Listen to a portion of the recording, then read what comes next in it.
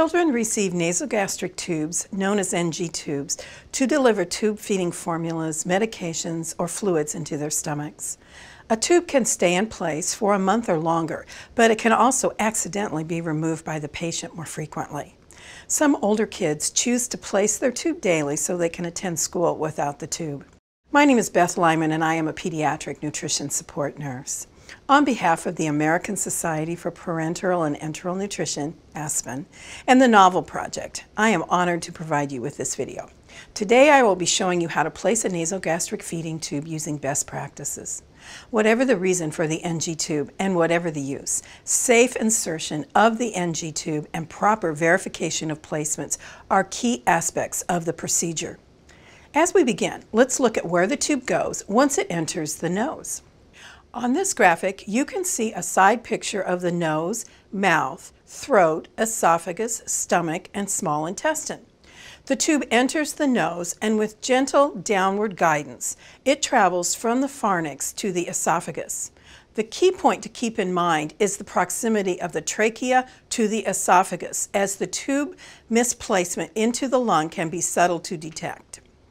Complications such as bronchial perforation and/or pneumothorax can occur as a result of accidental pulmonary placement of the NG tube. If feeding begins without proper tube tip verification, patients can be fed into the lungs, causing sepsis, respiratory failure, or death. When placing an NG tube, how do we know where that tip ends up?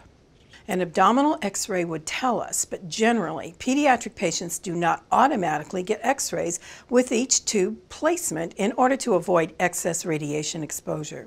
So we need alternative methods to verify tube tip placement and avoid any complications from tube misplacement. If an x-ray is obtained to verify NG tube placement, it is recommended that the radiology department include a comment that it is okay to use the tube given its placement. Today you will see the steps to NG tube placement and verification, and we will start here at the Children's Mercy Kansas City simulation lab and then demonstrate on a real patient. Before we get to the demonstration model, there are always some key points to consider when placing one of these tubes, so let's discuss that.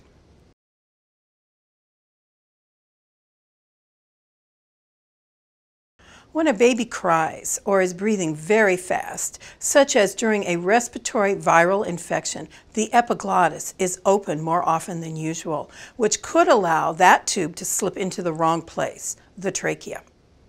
You might be able to tell this if there is a quick change in the color around the mouth. This bluish tinge is called circumoral cyanosis. You might also see a rapid change in the child that is otherwise unexplained. Pull the tube out and let everyone take a break, including yourself. It's also possible that you would see no signs that alert you to misplacement, which is why we must use evidence-based approaches to verify placement. Now here is a tip that you can use that has helped me many times, like this. Blow in the child's face forcefully. This causes a startle reflex that makes the child swallow. Make sure you time the blowing with the advancement of the tube, but this will work.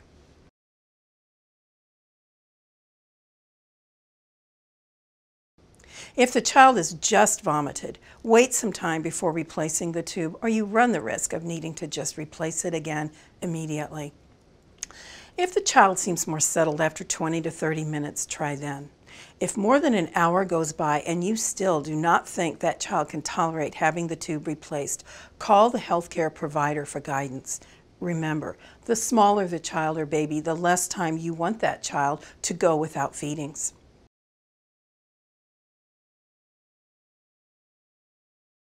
The first step of the process is to gather your supplies and select the correct size tube for the size of the child. A general rule is to use the smallest bore tube to get the job done. Here are some examples of NG tubes.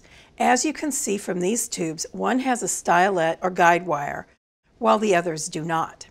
Your institution will have selected the best types of tubes for your patient population. It is not the purpose of this video to endorse any particular brand or type of NG tube product. Now, it's time to gather the rest of the supplies.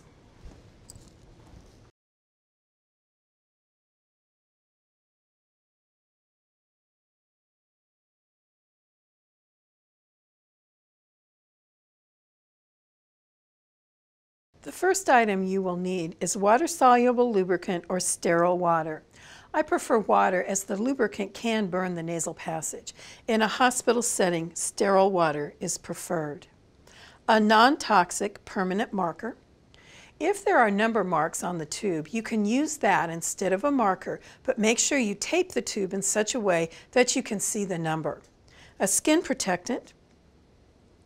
Discuss which product your team uses. We use an apple pectin thin wafer cut to the size of the cheek. Tape, hypoallergenic. Some nurses cut cute shapes and decorate these products before they use them. Commercial versions of this are available for purchase. A 3, 5, or 10 ml end-fit syringe. This is a specific type of connection used on syringes, feeding tubes, and feeding bags. That is a new safety standard for tube feeding equipment. Your institution may or may not have converted to end-fit yet. pH paper or strip or any other product that allows for checking pH. Some sort of blanket to swaddle the smaller children or babies.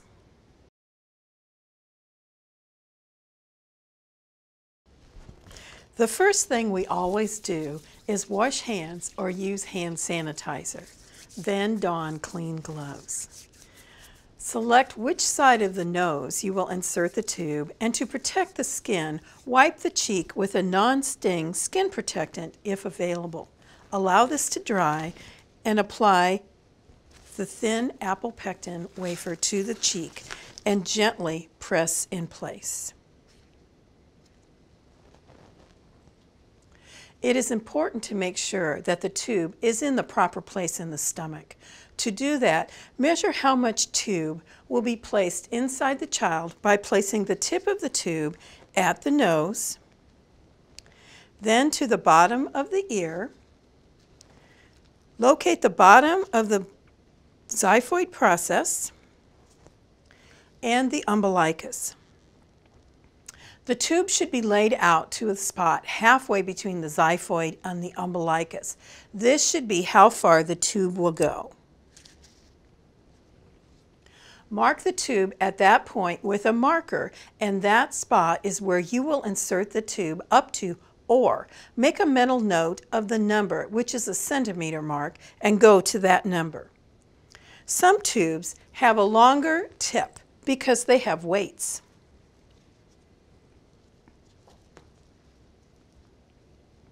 When you measure, be sure to put the first hole where the formula comes out at the nose and not the tip of the tube. Measure each time you put the tube in. Position the child with his or her head up. For infants, you will need to swaddle the baby and have someone hold the head and body to help with insertion. A pacifier will help the infant swallow while the tube is going down. For a toddler, hold them in your lap, securing the head, body, and legs while someone else inserts the tube. For an older child, have them sit up and sip water through a straw to help with swallowing. A key point to remember here is to keep the head straight and not allow it to tilt back, which opens the pharynx to the lungs. Lubricate the tip of the tube with water or water-soluble lubricant.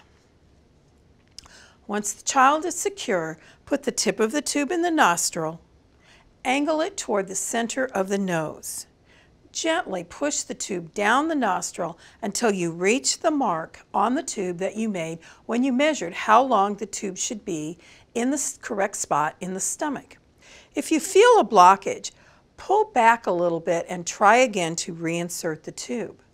The child might cry or gag, but if they cough, choke, or have trouble breathing, pull the tube back. Retry once the child's calmed down a bit. This is also where you will want to blow in the face of a child or smaller baby to get that startle reflex and swallow.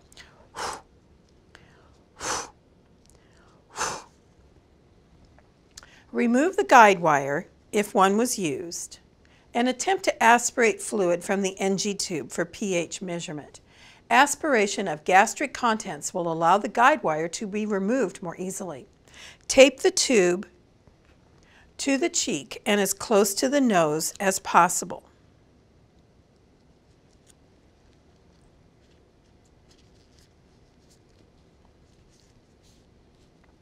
The tube should not press on the nair, the opening to the nose, or it might cause a pressure ulcer.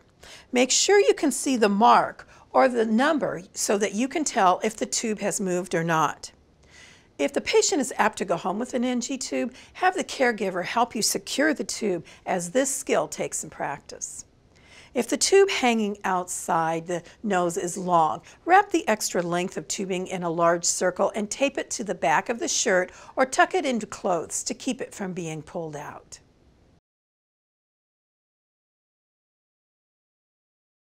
Now that the tube is in, I will demonstrate the appropriate way to check the position of the tube tip. It is important not to use auscultation or examination of gastric fluid as the sole measures of tube tip verification. Both of these methods are unreliable. The ink mark on the tube that was placed to measure the length of the tube to be inserted should always be seen at the nose.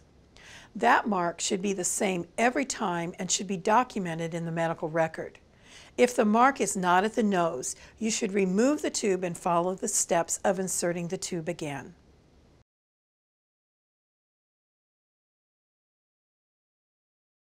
Attach an end-fit syringe of an appropriate size to the end of the NG tube and pull back gently on the plunger of the syringe to check pH using the fluid obtained.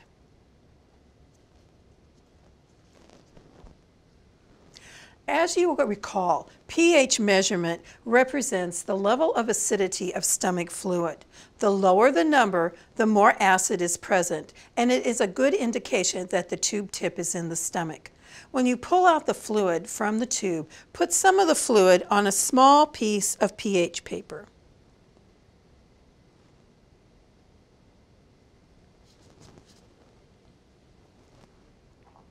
Match it to the grid on the product and note that number. The stomach fluid should be at a pH level of 5.5 or less. Some institutions use a cutoff of 5.5 and others use 5. Never round up and accept a pH of 6 as a cutoff for proper NG tube placement, as pulmonary secretions are often this pH. If your patient is on antacids or medications that decrease stomach acid, the gastric pH could be higher, so checking pH may not tell you if the tube is in the stomach. Check with the healthcare team for guidance. If you have rinsed water in the tube, it can change the pH, so withdraw 2 to 3 mL and discard that prior to checking pH. It may not be necessary to flush the tube at all with water. Check the manufacturer recommendations for the product you use.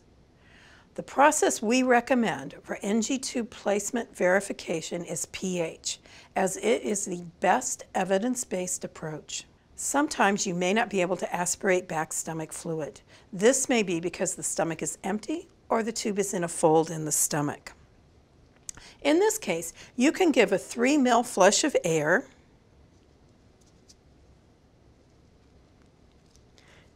and watch for breathing problems. Coughing, choking, or turning blue when flushing with air are signs that the tube needs to be removed.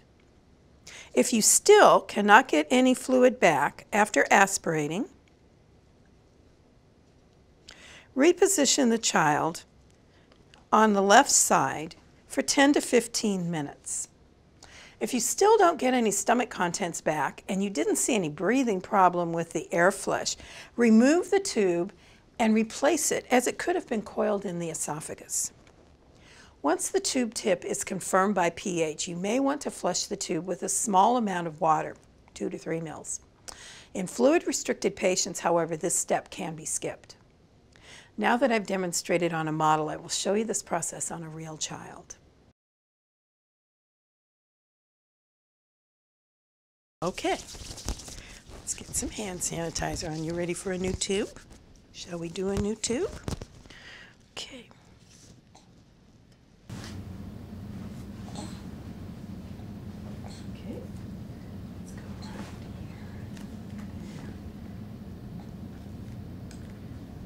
that in place so it can get nice and well secured. Oh, good. That's a great job.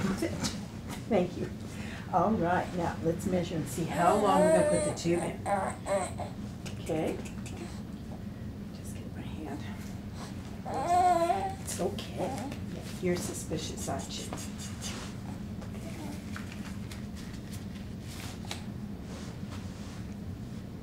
Okay. Got your toes? Yeah, we got to put your feet down so I can see what I'm doing. Okay. All right. Mama, can you hold his hand for me? There we go. To the breastbone. Where's your belly button? Okay. All right. Oh my goodness sakes. You're getting suspicious now, aren't you?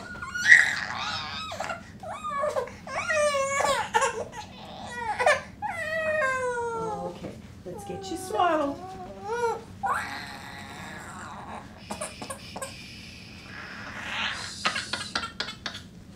Okay, Mama, can you hold his hands for me? Stay right where you're at. There we go. Just like that. It's perfect.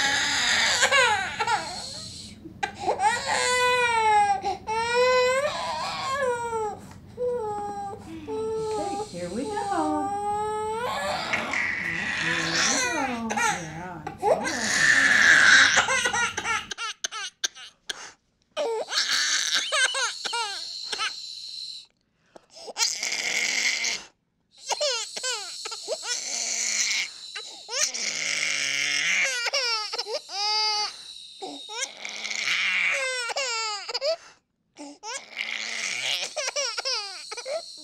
Okay, can you hold on to the tube for me?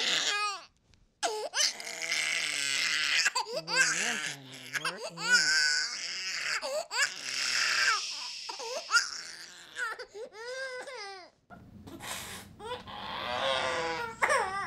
We're all done. We just need to get some tape on there.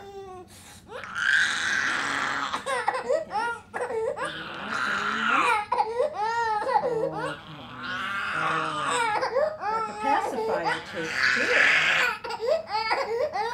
Oh no! Oh, I'm so sorry. I shot you with water. Can I pick him up? Yes, you can pick him up. We're gonna need to check the fluid in his stomach, but yeah. Has he just been fed? No. Okay. Okay. Let me check the pH on this and see what we get here. Okay, we have a pH that is acidic, so our tube is in. NG tube placement in an older child can present challenges. What you see in this clip is a realistic scenario of a very nice boy who agreed to have the NG tube placed, but once the procedure began, he changed his mind. You see him kicking, crying, and even coughing during the attempt to place the tube. He was being treated for pneumonia, so the cough was expected but not helpful. I was also unable to cannulate the nair he initially indicated he wanted the tube placed in, so I had to go to the other side, likely due to edema of the nasal passage. Here you can see I could not aspirate gastric contents after 2 attempts. We were able to tape the tube in place and turn this young man on his left side to allow for pooling of secretions. After a few minutes, I was able to aspirate acidic gastric contents. When you encounter situations in NG tube placement that are not textbook perfect, stay calm and keep talking to your patient to reassure him or her. The clips we have just shown you are not unusual in pediatric NG tube placement. NG tube use in the pediatric population is very common, but we should never take for granted that it is not without risk. Using techniques demonstrated in this video lowers the risk of tube misplacement and inaccurate tube tip verification. I've placed hundreds of these tubes using the methods I've shown you today. It's important for you to pay attention to the patient's reactions, stay calm, and follow the techniques you've been shown.